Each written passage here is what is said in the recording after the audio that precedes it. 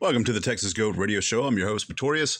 This is part 9 of the 1741 live stream of Owen Benjamin. Okay, let's read some mail. Wilson Bear, may I officially... I don't remember that. That great? Okay, yeah. Don't be scared. Designed by a PhD in 1975. Don't be persuaded by those techniques of don't be scared. That's pure pressure. No. Just say no. Built by illiterates in 1500. For those, I think there's some truth to that. Okay, let's read some mail. Wilson Bear, may I officially be verified as Wilson Bear? And listen, I was getting too worked up before. Just keep your kids away from perverts. It's not a big deal. No one needs to be shot. I was getting too graphic. Yeah, keep your kids away from perverts such as Owen. Don't let them watch Owen. I've got a 12-year-old. He knows his name, obviously, because he's Mr. Goat or Mr. Toad, you know? And, yeah, he doesn't watch Owen, though. I was just thinking a lot about old Duke and how Duke the German Shepherd had to be put down because of his fucking terrible behavior. But like, people just get to, just run around trying to fuck everybody and it's just crazy. I get it. It's all about forgiveness. I get it. All right. Codsworth, are we caught up? That's such a passive way. It's all about forgiveness. People don't, I don't feel as though Owen deserves my forgiveness. I don't feel as though it's even an issue, if that makes sense. I shouldn't forgive him. He shouldn't ask for my forgiveness. That's not how that works. Now, if he came to me, confessed his sins, and anyways, I had to pause for the cause for a minute. Guy, why don't you turn me back on?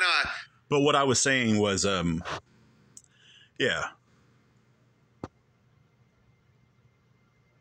Anyways. Twitter, let the people hear the letters, and I'll watch their language. Coddington.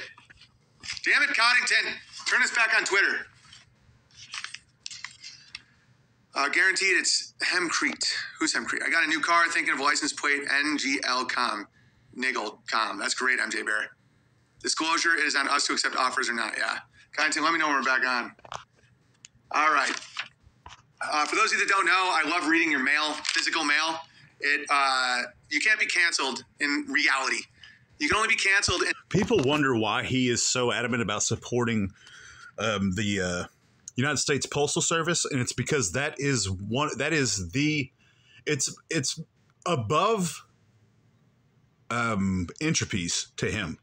And it's because there's no taxes. People send him money, cash, gold, silver, anything. And I don't think there's any type of high ground that he's taken with it. I just think that is his main avenue for non-taxable, non-refundable income. These false accepted realities. That's why freedom of speech doesn't even matter on Twitter. It's not Twitter, it's reality. Like, can we still have freedom of speech? Yeah, mail each other letters. The United States Postal Service is America. It's the Postal Service and the highway system are mind-blowing institutions of America. And it's owned by a third party, by the way. The United States Postal, the last time that I heard. Okay. So P.O. Box 490, Sandpoint, Idaho, 83864. Go ahead and throw in some silver, some gold, some... There it is. Platinum, whatever you want. But the letters are phenomenal, and it really does help build the community because you guys get to hear from each other, so you know you're not alone. Maybe dog owners should be punished for their crimes. I did hear that the bare minimum for him to read your letter on stream is $20. No, you have to put down a dog that bites a kid. Do you understand what I'm saying, Bravo Bear? You fucking Sarah McLachlan people. If you have a dog that bites a kid, you have to put down the dog. Or rehome it to like a farm with no kids or something. Like, that's on you. Like, you can't allow that. That's called gross negligence. And the next kid that gets bit is your fucking fault. So I believe that bear did the right thing, but I just, because I've thought about that too. Like, I'm so fortunate that George doesn't bite anybody, but he is so not controlled. But I would never put down George unless he actually bit somebody, but he doesn't do that. Did BB do Nothing Compares to You yet? Yes, I did, but I'll do it again in a minute. Dear Big Bear, I was spraying coffee out of my nose when you were making fun of the Mexican producer of the movie Sound of Freedom. The guy's name is Eduardo Verastuggi, and he has a curious past. Yeah, Carlos Slim. Alex Jones, Rogan, according to had tranny porn on his phone and lied about why, and Rogan had a chubby in that picture with that Blair White. I think they got into some kind of that sex magic stuff as a result, like, and you never get off. You end up being gay and impotent. And I'm not saying that directly. Like, I don't know that about Rogan, but he's just textbook example of that. Where you're like, you just get, like, you get more into ugly, dirty, taboo. Like when Joe Rogan was telling that one comedian, Shane Gillis, that he really likes women with armpit hair. Codsworth, do you have that clip? He said that he doesn't mind armpit hair, and it was two comedians talking. And this is how comfortable Joe Rogan is with his sexuality. Shane Gillis made a joke that Joe Rogan was gay, or at least really close, and it cracked Joe Rogan up. I might be able to snag that. And I'm not trying to, like, throw stones at the guy. Swear to God, I'm not. I'm not saying that in a cheeky way. I have a hard time believing I ever could have been a homo. But I know that world of, like, just constantly going to the next woman. And that just degrades. It doesn't take you up. It takes you down. And that's a universal truth in order to rope you in and to lower your guard for the whole pay your gay away. I mean, it speaks for itself. It really does. A lot of people that end up, what do we got? Rogan gay. There we go. Like, I'll show you some of these clips. I don't think Rogan started off as gay. Like, watch this. This is a dude. By the way, Joe Rogan is married, from my understanding, to an Asian lady, and has been for a while. Like, this is a dude who's went down the sex magic fucking path. All right, here we go. Armpit hair got me. That's hilarious. Armpit hair doesn't bother me at all. No.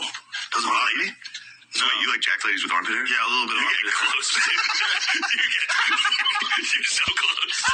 See, that's somebody that's comfortable in their sexuality. This is just my opinion. Somebody that's comfortable in their sexuality, that is an active comedian talking to another active comedian who he just roasted him, saying, you're getting close. And obviously it's jokes. This is jokes. It is. And that's why he's laughing the way he is. That's a genuine laughter. When's the last time you saw Owen laugh about anything that was said to him that was a joke? Now, he'll laugh every once in a while at something that he's saying that's not really a joke, but there's so many different reasons for it. Sometimes it's to prime the audience for laughter, to remind them that he is supposed to be funny. Yeah, he's a fruitcake. Like, he's not joking. He's like, he likes girls with armpit hair. The fuck is he talking about? He said he doesn't mind it. That's what he said.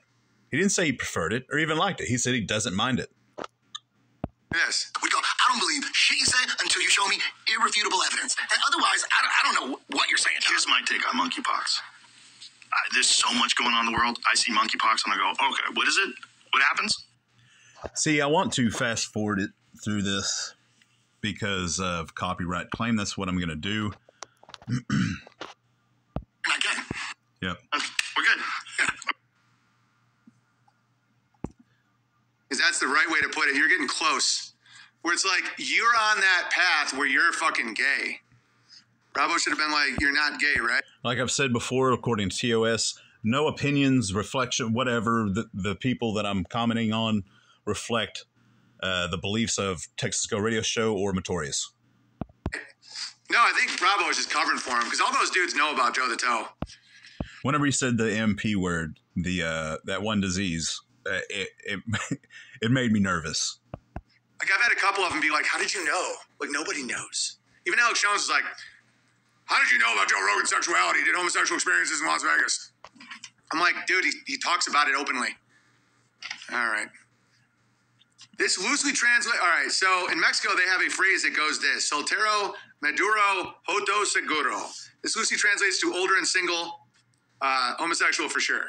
And possibly handsome Eduardo supposedly had his come to Jesus moment in the early 2000s when he became intensely Catholic. Yeah, that means he's super gay.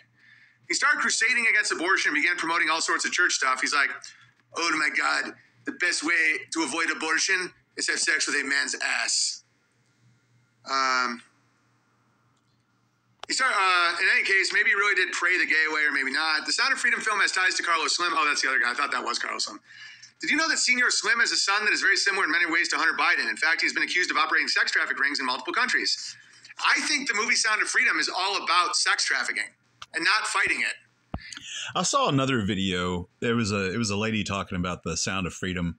I don't know if she watched. She said that she watched or what, but she shared the same kind of point of view that Owen has, as far as that it's desensitizing. It's designed to desensitize people. I don't know. I haven't seen it. I think one of the most genius ways to launder money is say, like, I want to say that it's not because it's got Jim Caviezel in it, but I mean, you honestly never know. And yeah, you can go buy a ticket, but buy as many tickets as you can to pay it forward. And that way you can have these empty movie theaters with these huge amount of money coming in. And it's funded by a gangster. Like, that's genius fucking money laundering. Think about that. Like, they can be like, oh, it made $50 million. It's like, well, I went to a movie theater and it was like empty. It's like, oh yeah, but people will buy like 10 tickets. It's like, you got any proof? Like, you can just say all these people are buying tickets to go see Sound of Freedom. I mean, it's so twisted, that movie.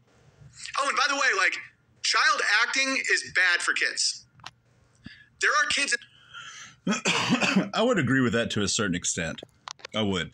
I used to think child acting in like horror movies and stuff like that was bad, but I saw an interview of a child actor in a horrendous horror movie. I don't remember what it was, but it was a good horror movie, and the child actor didn't have any idea what they were in because it was shot in such a way for them.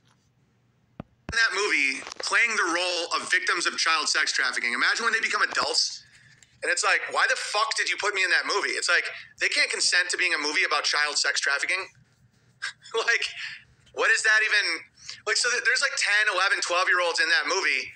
Like, they can't consent to being in that movie. They're little kids. So you're telling me when they're adults, they're going to be super happy that you put them in a Colombian jungle after There is something to that. being raped?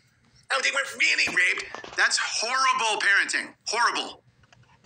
I used to date Christina Ricci. I used to be really good friends with the little kid from the Christmas Story. He produced all of Vince Vaughn stuff. Pete Billingsley's a great guy. I know a lot of famous child people, actors. Even those wholesome ass movies, dude, that world is not for kids. Like, putting kids in that fucking in those movies. He's reminding people that he is part of Hollywood, so that they still feel the connection between. I remember whenever I watched him in 2017 and 18, and on YouTube, be like, why is this dude that's been in Hollywood? Why is he? I remember having this thought, and you can judge me if you want to. That's fine. I judge myself for it. But I remember thinking, why is this dude like hanging out with normal folk? Now I know why. It's so dark, man. Anyway,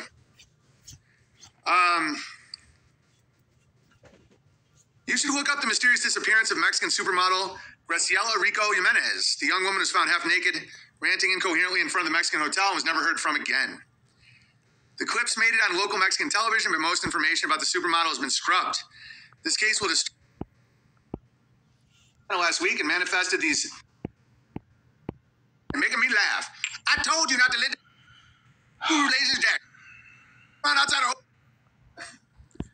Nothing I just said is against terms of service. Part of our history.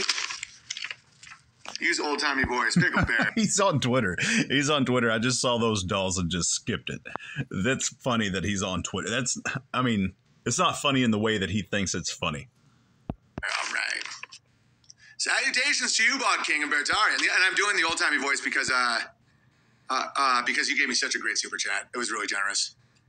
I literally believe nothing I hear on the radio or anything. Oh, yeah, like Eric Weinstein is now trying to promote aliens. He's like, I can't verify it, but some bodies have been found that were not of this world. I'm like, did they have a big gray floppy cock? If so, it could be explosive.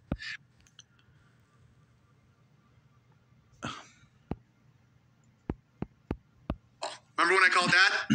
that the Growlers are all going to Portugal? He's like, and I like Eric. I really do. He thinks I'm a genius, and I'm a sucker for people who like me. But remember when I was like, the Growlers are all going to Portugal? And He is a sucker for anybody who likes him, anybody who gives him a compliment, anybody who gives him money.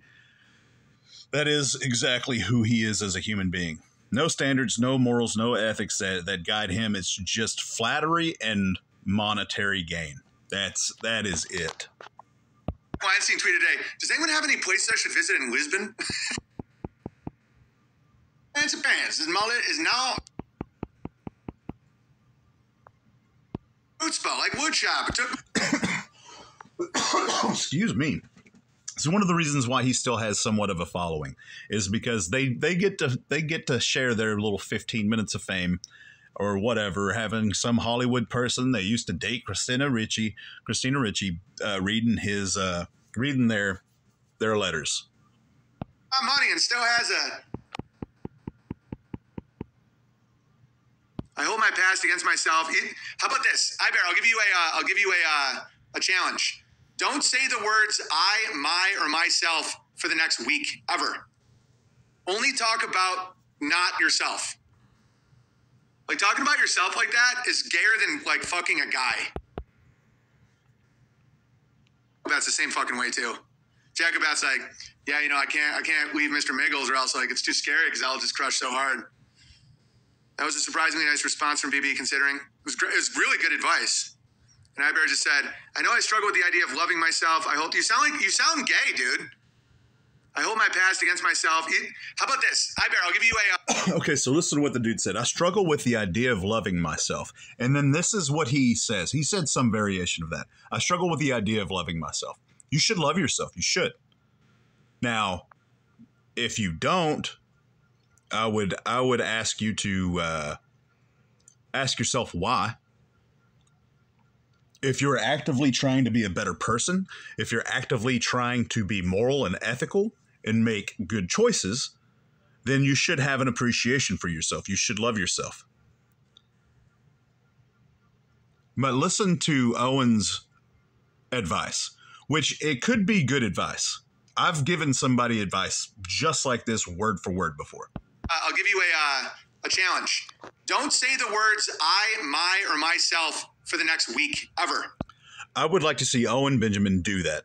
Do full live streams for a week, normally, without saying I, my, or whatever he just said. Only talk about not yourself. Like, talking about yourself like that is gayer than, like, fucking a guy. Rockfin, Mike, great streams this week. Thank you, brother. Portisol Bear says, hey, what do we got going on here? My buddy found a robin egg. All right.